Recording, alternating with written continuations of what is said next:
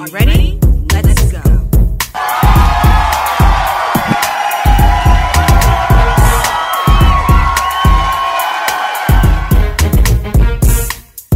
Welcome, everyone. You are now tuned into another amazing edition of Sanya on Air. I'm your host, Sanya Hudson-Payne. And how do I start off each and every single show? You guessed it. I have another great show for you. Joining us in just a few short moments, I have the newest cast member of Bravo's Married to Medicine, Anila Sajja. Now, not only do we have conversations with celebrities, we have conversations with celebrities to unpack their pivotal moments and their milestones. So I'm just really curious to pick her brain. I want to know, how does it feel being the newest cast member on a very long-running, successful show? I also want to know a little bit more about her career, something that we don't see on television. So do me a favor, before we get into this conversation, I need you to go across every streaming platform and subscribe to Sanya on Air. I need you to engage with Sanya on Air. I need you to listen. I need you to like. I need you to share, repost, and don't forget to hit the notification button. And also, Sanya on Air is offering the amazing advertising space. Who doesn't want a billboard? In 41 cities across the United States. If so, make sure that you email sanyaonair@gmail.com. So without any further ado, let's get right into it with Anila. Hi, Anila. How are you? Good. How are you? I'm fine. Thank you for joining Sanya on Air. I really appreciate you. Yeah, I'm excited. Me too. Me too. So let's just jump right on into it. Oh, someone's doing Oh, wait, they're in the interview already? Oh my God. Girl, get your glam. Get your glam on. There's nothing wrong with that. We're We're good. They love to keep on getting me ready. I love it. I need my own personal glam team. But, I just want to jump right into the conversation. Like I said, I'm super excited to have you as the the newest cast member of Bravo's Married to Medicine. Now, it's not easy joining a successful show that has been successful season after season. It reminded me of a little girl jumping into the double dutch rope, just trying to find your footing. How did you find your footing on the show? Honestly, it was really hard. I mean, these girls have been together for 8 years, and they have so much history with each other. So it was definitely tough. And it's like joining any new group of friends, right? Like initially they're kind of just like checking you out, seeing what you got to say. There might be a little bit of hazing, bullying, and they really just want to feel you out. But I feel like, in any group that I become friends with, I have kind of a bubbly personality, and I can fit into any group. That's how I feel my personality is like. I'm just very outgoing. I get to know the girls, and I think the energy that I gave, I thought was a great energy, and I think they all loved it. Yeah, you can tell when a person is being transparent and authentically themselves, and it definitely translated to us, the viewers. We saw that you were just being your authentic self. Now, you talked about friendships. People often wonder, how do people land these roles on reality television? Did you land your spot because you were friends with Toya, or had you been watching the show and wanting to be on the show all along? It's funny because I think maybe I watched the first season of the show a long time ago. But with reality, it's really hard for me to watch all the reality shows that are on there. I love Bravo and I love all the shows, but I honestly, our builder was building our home and then building Toya's house. And literally he was literally like, let's go, let me show you this other house that I'm building. I didn't even know it was Toya's house. When we walked over there, she happened to be there, looking at her construction, and we just met and we hit it off. She has little young kids, I have young kids, and we just became friends, and she was excited that another young couple is moving into the neighborhood, and we were only going to be 4 houses down. So we literally stayed in touch. We, she came to my birthday party. We would come to each other's homes, just hang out. Our husbands got along really well. The kids played together. So it was a lot of fun. Yeah. Hanging out with her. And that's just kind of how it developed. You know, there was nothing planned or anything like that on my end. So when the idea was proposed to you to be on Married to Medicine, like, was it instantaneous? Like, oh yeah, let's do this. Or did you have some reservations that you had to talk over with your husband? Absolutely. So I was okay with it, but when I was afraid to ask my husband, but he was kind of like, you know, the only reservation that he had was like just having our kids, you know, being shown on there and just, you know, how it was going to be with that. But really, you know, we were both pretty cool with it. We're like, you know, if we're going to share our life, the kids have to be part of it too. So we have to share it all. Yeah. Nice. You know, people with children often shy away from them being on camera. Has life changed for your children in any way? Like going to school, they're like, oh yeah, I see your mom on television. How's that going for the kids? They're very young, so they don't really hear a lot of it. You know, my daughter's 5 years old only. So, you know, I don't think the kids know anything about her being on a show. And then my son, he's only 3. Oh. So he's really young. So he has no idea. I mean, initially, I think they were just like, oh, there's cameras all around. But, you know, they don't. They have no idea. They got used to them after some time. And they were like, okay, this is normal. This is life. Right. That's going to be interesting once they realize that mommy is on television. They're probably just thinking that it's something fun now. So I would love to be a fly on the wall when your young children realize mommy is on television. Make sure you document that, because that's what I think it's funny, because I think they think this is just life, you know, being on TV. They don't realize that it is a little bit of a big deal, you know, but they just think this is normal. This is how it is, you know. There's mommy on TV. There I am, you know. Wow. So you brought up Toya a little bit. I just want to talk about girl code some, because we saw initially when the season started, you and Toya, very, very close friends. But then we're starting to see a little conflict and a little turmoil, especially when Toya kind of blasted you in front of everyone else and probably made an allegation that you weren't handling your finances well. How did you feel about that moment? Honestly, at that moment, I was trying to play it off and be cool and kind of laugh it off almost, just because I'm like, okay, girl, you're embarrassing me, but I'm going to play it cool. I'm going to just laugh it off, make it like a joke. But when I really started thinking about it, I was like, why would she do that in front of these other friends of mine that I'm just getting to know, you know? And it's like, and honestly, it wasn't even a big deal. Like at the end of the service, like I was getting my hair and makeup done that whole week. And at the end of it, I was paying for my services and for the services. And so it really was not even a big deal. Like they were just confused because Toya set it up. So I think they reached out to her and they were like, hey, are you covering Anila? Or, you know, it's just like, who's covering who? Right. So I think that's why it came to her. But really, they're not coming to her because I'm not paying. That's never a problem.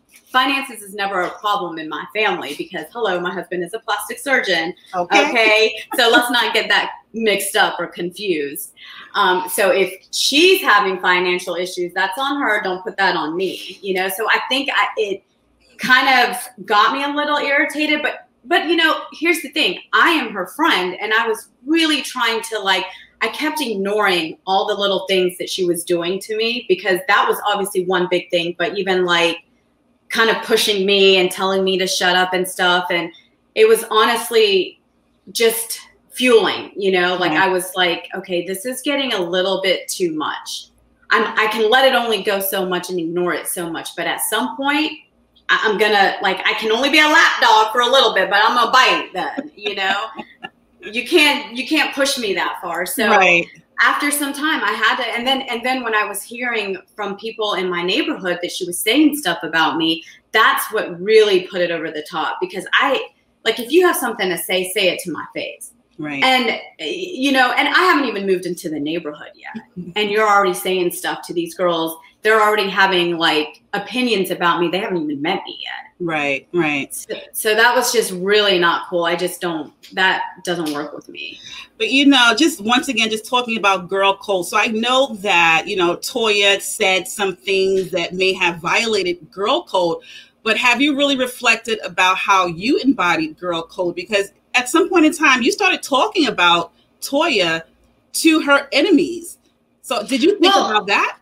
I would say that I wasn't really talking about her. I was more like, hey, you guys have known her. Like, what's going on with her? This is not the Toya I know. Like, when I first met Toya, she was a different person than when, she introduced me to the group. She completely changed. She just became this like, hey, Anila's like my project. I want her to be like me or something. And all this bullying kind of started. And that's not who I knew. So I was more so going to the ladies and asking them more like, hey, what's going on? Like, you guys know her, like getting more like help and like advice from them more so than talking about her. I was not talking really behind her back at all. I understand, but that is how it kind of read across the television screen. And I know, especially amongst women, loyalty can mean a lot. And when you find your friend going to enemies, sometimes you're not trying to unpack the real story. You're just unpacking, what you think that you see. So aside from Toya changing throughout the show, is there any other cast member who changed throughout the show for you? I honestly don't think so. I mean, I was really just getting to know all of them. I would say that Heavenly and we started off a little rough in the beginning. I think she, maybe bullied me a little bit in the beginning, but, I think that's kind of how she is with the new girl. But her and I became really close. At the end, we see each other outside of the show all the time and hang out. So I think she's changed a lot. I think she gained a lot of respect for me once she got to know me. Even Jackie, I think she was, trying to figure me out in the beginning. Simone's always kind of been my sister from then and now. I think she has Toya's back, but she understands where I'm coming from in this whole situation as well.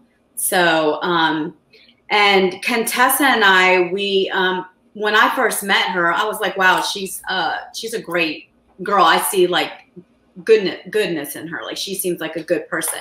We kind of had a little bit of a conflict, at the Rocky dinner, but her and I talked it out like grown adults, worked through it, and we moved on.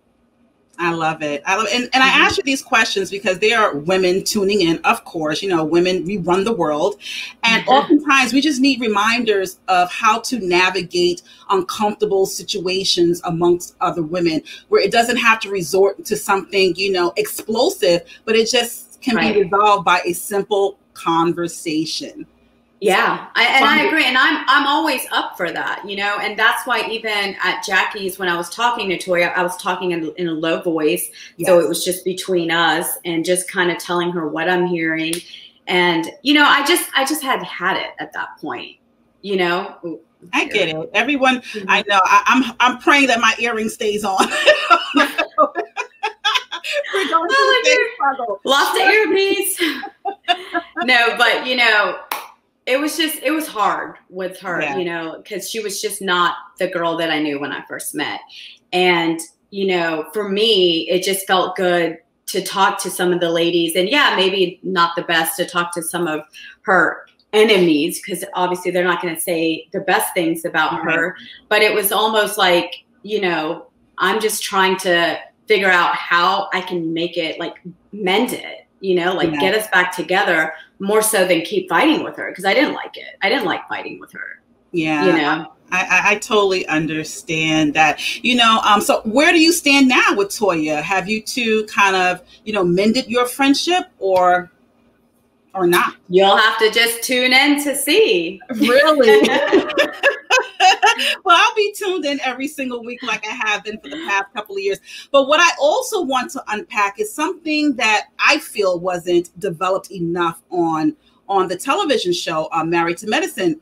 You are a boss babe. And I think that audiences need to know a lot more about that. You have a college degree. What is it, in computer technology, is it? Computer information systems, yeah. So, yeah, I mean, I went to college. I actually started off doing computer science, but I wanted to incorporate business because I knew I just didn't want to sit at a computer and do programming all day long. That wasn't me. And I've always loved fashion. Like, that's always been something. So I knew that, like, okay, I'm going to take the move to New York City, get into the fashion cosmetic world, and try to use what I got my degree in. And so I worked for this company called Coty. Mm-hmm. They manufacture all the fragrances that are out there. So like Marc Jacobs, Calvin Klein, like all the big, even like some of the celebrity fragrances like Kim Kardashian. So I was a global forecasting executive analyst there, and I did a lot of macros there. So I did some programming. I went to Paris, did a lot of work up there because the headquarters was in Paris. So yeah, and I've worked for, God, I don't even know how many years, but since 2001. So yeah. And then, like, once I got married, I had to leave my dream job. And that was literally the best job I've ever had. Like, I mean, I've worked at different companies, but working for Coty was amazing. And we got married. We moved to Columbus, Ohio, lived there for a year, and then we moved to Atlanta. So talk about that a little bit more, because there are women who are struggling between, doing something that is degree entailed or doing something else that kind of coincides with their purpose and their passion. Did you step away from corporate America because you wanted to, build your family, or was it because it just wasn't fulfilling anymore? What was the real reason for that? No, I think at that time, my goal was, okay, I'm going to concentrate on having babies and having kids. And up until I delivered, I was working. So when we moved to Atlanta, I found another corporate job and worked, because I'm just not the type of person to stay home and not do anything. I mean, I love being a housewife, but I feel like I have to keep myself busy and keep doing stuff. Like, that's just the type of person I am. And so I think after I had my baby, I was like, I do want to spend some time with them and like be with them as they're young. And, I think Kieran's parent, like, in our culture too, we love to, I think in any culture, we love to nurture our babies, especially when they're so little. So I was there with them for a few years. And then I was like, let me try this blogging thing, like, I'm actually shopping through influencers. I think I can do it. I love to shop through them. I love to look at fashions through them. And literally I would like buy everything, the bloggers that I would follow. I would watch them, and everything that they would show, I would literally purchase. And I'm like, I could do this, like this is, and my friends and family, they all encouraged me at that time. They were like, do it. You're at home, you have a young child, like, while you're home with him, you could do this on the side. And so that's when I started doing that. And I didn't think it would grow. I honestly started it off doing it for fun, and then it just escalated and got bigger and bigger and bigger. And at that time, like, there weren't that many Indians doing it either. So I think that was kind of my niche being Indian. And then, kind of tailoring towards the moms that are out there, that are still trying to look trendy and fashionable and at an affordable price. So I would show things from like Amazon Prime to Target, then to like high-end looks, so you would get a mix of all of it. I love it. I don't even think that you realize that you gave a lot of people who may be sitting at home now the blueprint on how to turn a passion into your purpose, and also to monetize it. Do what you love. Do what you love to do. Yes. And it's like any business, right? You start off small. Like, I was working with small little brands initially, but I knew there was going to be a goal, and I kept growing and growing, and bigger brands were reaching out to me. And then there were like big time partnerships and campaigns that would pay so well, to a point where I was making a good amount of salary yearly. Until pandemic hit, and that's when things, slowed down a bit, but it picked right back up. So it's been great. And the name of your blog is Peplum and Bubblegum, correct? Yeah, so that's what the name was before, but I've changed it now to my name because I think it was getting really confusing for people to like find me or know who Anila is. But yeah, like, that's what it started off with, because honestly, I think the blog initially was going to be like incorporating my kids as well. So it's like Peplum was like a type of shirt, and then Bubblegum was like for my kids. So it's kind of like a mom blogger type of thing. Love it. So that's, yeah. When you changed the name, it was because you heard feedback from other people, because once again, a blueprint and a lesson for aspiring entrepreneurs. What you may start off with, it may change eventually. So you have to listen to the feedback and know when to make a change in your business. Mm-hmm. That was a great story. Yeah, thank you. Great story. So, you know what I love, because I'm a mom, I'm a mother of a 26-year-old girl, and I love to be fashionable. Aww. She keeps me young. I love high-end pieces, low-end pieces. So give some advice to women like me who are mothers of young adult children on fashion, because I'm at this stage now where I want to be on the beach with a bikini, and my daughter's like, don't do it. You're too old for that. You can totally do anything you want. But honestly, right now, the trends are like the pastel colors are really in for the spring. Those like big, like, yes, those padded blazers, like bigger blazers. So nothing has to be super fitted. You could wear like a nice fitted tank underneath it with a big blazer. Boyfriend jeans are really in. Of course, crop tops are still in. But yeah, I mean, bodycon dresses are definitely in as well. But yeah, I mean, us moms, we can, dude, if you want to wear it, I say go for it. Oh, I did. Do what makes you feel good. I already did in Puerto Rico a few weeks ago. So. Good for you. Good for you. How do you feel about Crocs? I like them. They're cute for the spring, summertime. They're not bad. No. They're easy to put on. And I live in flip-flops all through the summer. And that's what I mean. Like, you know, if you can put an outfit together and you put flip-flops or Crocs on, if it works with the outfit, go for it.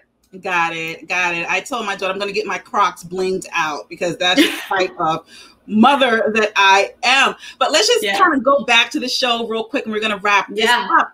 How has the show changed your life?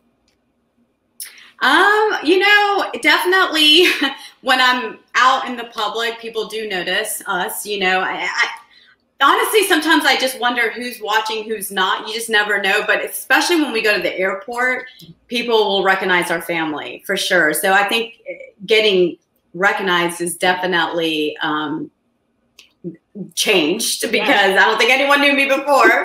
I would say that's probably the biggest thing. But really, you know, I've been just myself, you know, and I'm the same. I was the same on the show as I am today, you know, so I think it's more just getting recognized more than ever. Now, there's another star of the show in my eyes, you know, and I think that she should be a cast of Married to Medicine, your mother. She is a handful. She is a lot. Oh my God. She has zero filter. You can tell. My mother, she was the same way, no filter. So, you know, this is why I was kind of connected. It's funny because people think that she's doing too much, but that is her. Like, she is just loud and just crazy and all over the place. And she'll just ramble and talk about whatever. And she doesn't even realize that she could be embarrassing me, or, you know, like sometimes I'm just like, oh, stop. But all our life, she has been like this. All our life. Nothing wrong with that. I can picture your mother just coming over one day and saying, okay, are we filming today? Like, are we filming tomorrow? Like, what's our schedule like? She thinks she is the star of the show, but really, she's not even trying hard. That is like, if you were just a fly on the wall and just watched my mom, that's how she would be. Sometimes every day whenever I see her, I'm like, where are the cameras right now? Because she's acting a fool. Like, she's actually coming. I think this weekend she's going to be coming and seeing our house for the first time. Oh, so that's it right there. The house is finished. Yeah, this is our house. My closet's not fully done, so everything that you see open, those are going to be mirrors. So we're waiting on mirror and glass and all that to come through. But it's like a Chanel type theme closet. Love it. Love it. So, once again, you did an amazing job as the newest cast member on Married to Medicine. Congrats on your new home. Please tell your mother that I said hello. I will. And before we wrap this up, I just want us, my viewers and my listeners, to be able to follow you. Give us your social media handles. Yeah. So please follow me on Instagram at Anila Sajja. I'm trying to get to 100,000. Come on, help me out. And even on Facebook, it's at Anila Sajja. On Twitter, at Anila Sajja. So just look my name up and follow. I'll be following you within a few short moments. I truly will. So just one last question. Will you be returning next season to Bravo's Married to Medicine? If the opportunity is given, I would love to be part of it. Got it. Well, Anila, thank you so much for this conversation. I'll be tuned in every single week. I'll be crossing my fingers to make sure that you on the next season. Thank you so much. Thank you so much. You take care. Nice meeting you. Nice meeting you too. Bye-bye. So there you have it. Anila Sajja from Bravo TV's Married to Medicine. It was an absolute pleasure talking to her. Once again, not just about her appearance on the show, but just unpacking those pivotal moments and milestones on the show and off of the show. Just talking about, I like the topic about girl code. I really do, because, a lot of people, you need to self-reflect. We always want other people to embody girl code, but are you about that life too? And I was really serious about that comment to Anila. Yes, Toya on the show, she may have said some things, she may have done some things, but do you realize that you were talking to people that she wasn't in good relationship with? Enemies? You don't do that. I've gotten rid of people who brought me toxic information, gossip, bad news spewed from someone else. Yeah, we do kill the messengers over here in Brooklyn too. So like I told you, just Sanya on Air, unpacking pivotal moments and milestones from celebrities. Do me a favor, make sure that you subscribe to Sanya on Air. And then guess what also? I just launched Sanya on Air Lifestyle.